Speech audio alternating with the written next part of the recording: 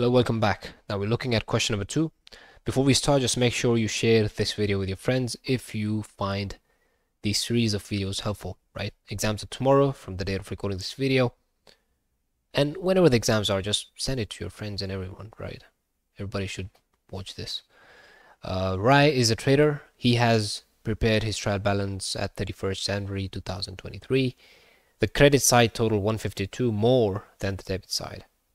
So debit side is shorter, and if the difference is put into suspense account, it will be a debit balance, right? Because the credit is more than the debit, the smaller side is where the balance goes, right? So in the suspense account, do we have a suspense account later coming up? Yes, we have. So we have to make journal entries, we have to make a suspense account, we have to make profit adjustments, and a couple of theory questions. So before we do anything, I guess we can put the suspense account opening balance where it says the credit side total more 152 more than the debit. So debit side is smaller by 152 debit side. Okay, 152. And we what do we call that? We call that difference on trial balance. Okay.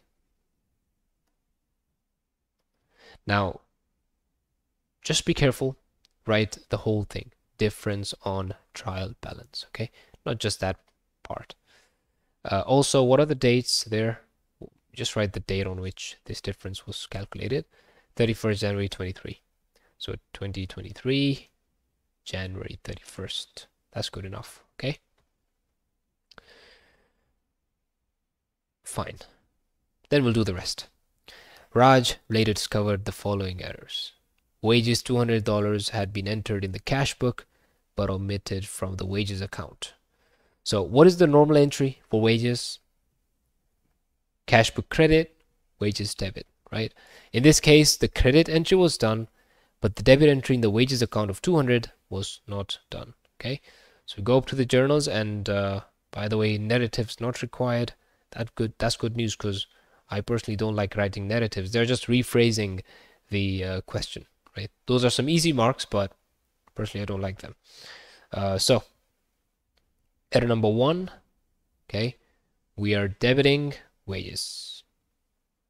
By how much? 200, okay. What are we crediting? There's nothing to credit. Cash book is already credited, so there's nothing to credit, and so we credit suspense. Like there's no other account to credit, so we credit suspense, okay? One error figured, right? Leave a space, I guess, right? Leave a space to write it nicely.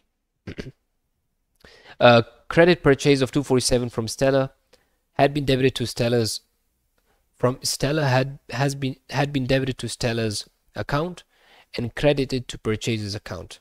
So when you purchase on credit from Stella, you're supposed to credit Stella and debit purchases, but you've done the opposite. So to flip this, you will have to double, right? Double. What's the reason for doubling? The reason is, instead of crediting Stella, you have debited Stella. So first time you have to credit this to cancel the debit, and then another time you have to credit to actually put the entry. Hopefully you've done this before. Or we can say in error of complete reversal, this is what example of complete reversal, you have to double the effect, because rather than writing something correctly, you've done it wrong, but on the opposite as well. So you have to first fix the mistake and then bring it to the right place, and so that requires a double adjustment. So 247 times 2 would be 247 times 2 is 247 times 2 is 494. 494. Okay, that's the adjustment required. All right, let me just confirm. Credit purchase from Stella had been debited to Stella's account. We're supposed to credit because it's a liability, isn't it? Stella is our liability. It's a trade payable. We can't debit a trade payable when we're purchasing from them. And credited to the purchase account, that's also completely opposite, complete reversal. 494, debit purchases by 494. That's error number 2. We debit purchases and we credit Stella by $494.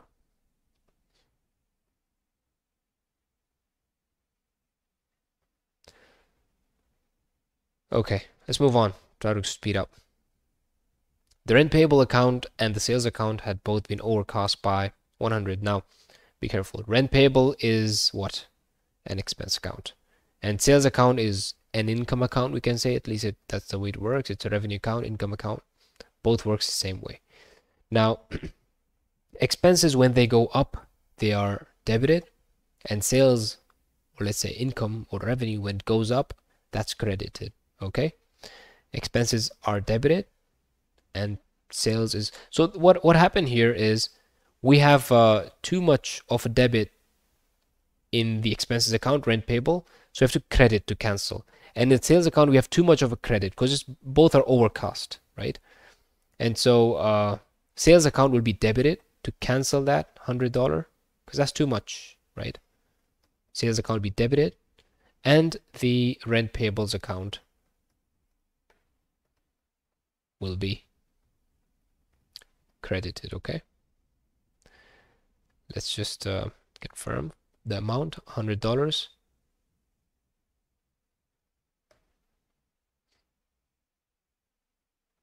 And that's, of course, error number 3. Okay, both were overstated. It means sales was too much credited. We debit to cancel that. Rent payables was too much debited. We cancel that by crediting. Okay. A check for motor expenses 75 had been debited twice in the motor expenses account. So twice you debited motor expenses. What you have to do now is just cancel it once. It was supposed to be debited once, but it was debited twice. So we cancel it just one time. All right. That's error number 4. We debit suspense because there's nothing else to debit. And we credit, what was it again? Motor expenses. Okay. By the way, write the full thing. Suspense account, right? Not just suspense. Write the whole thing. Suspense account. Actually, it's gonna be okay. It's not a big deal, but I'm just want to make it more accurate. Okay. Although that's unnecessary, because that way you would have to write account with everything, wages account, purchase account. So that's slightly unnecessary. Like the examiner won't be deducting your marks for that. Okay. You wrote suspense, that's enough. Okay. A payment to Jasper 196 had been recorded as 169. So this is only the problem from Jasper's side. On the bank it's fine. So 196 minus, what is that? 169? Yeah. 169. 196 minus 169. That's 27.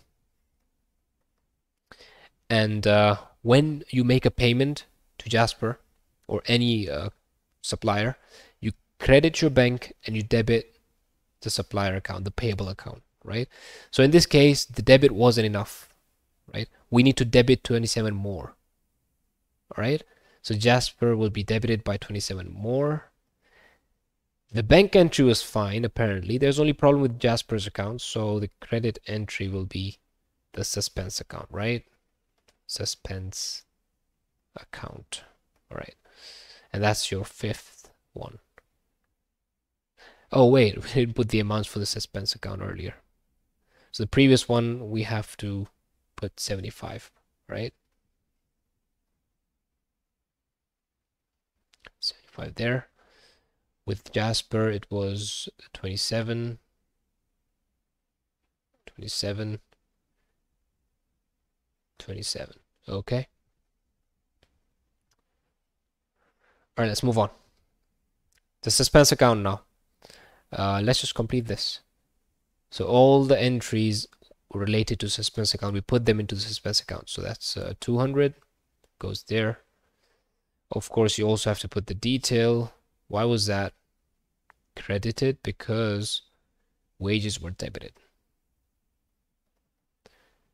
And of course, you write the same date. 2023, January 30, 31st. Okay, let's go up.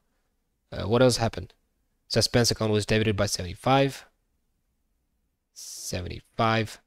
What are the details there? Motor expenses. Motor expenses. If you go up. Finally, suspense account was credited by 27 because of Jasper. 27. Jasper. Hopefully it balances. If it's equal on both the sides, it means it's now we have dealt with all the errors. 152 plus 75, that's 227. It matches. Perfect. Both the sides are 227. There's supposed to be no balance. Well, if there is a balance, it means there are more errors to find. Okay, both sides are 227. Errors are figured. Very good.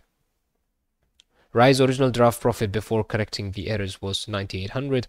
So after correction, let's have a look. You can say original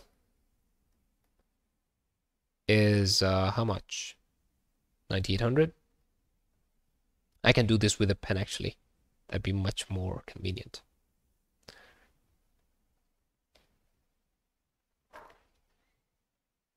Okay, so we can say draft profit is 9,800.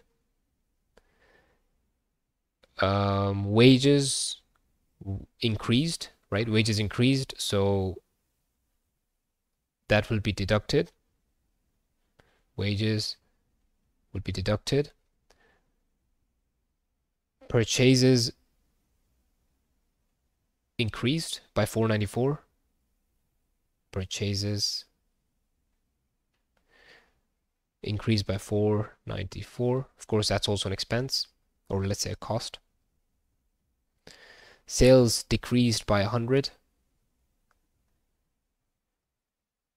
Sales decreased by 100. Again, that will reduce your profit. Motor expenses. What happened to the motor expenses? Motor expenses went down, so that will increase profit by 75. 75 motor expenses. And the final one, nothing to do with Jasper, so that'll be the adjustments. Okay, went kind of fast with it. Hopefully nothing missed. 9,800 minus 200 minus 494 minus 100 plus 75. That's 9081. 9081. Wait, let me fix that. 9081 adjusted profit. Okay, adjusted profit. Fine. Rai's trial balance was used to check the arithmetical accuracy of the ledger accounts. His journal was used to correct the errors found. Fine.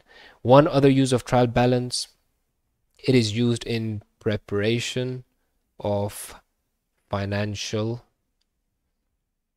statements or final accounts.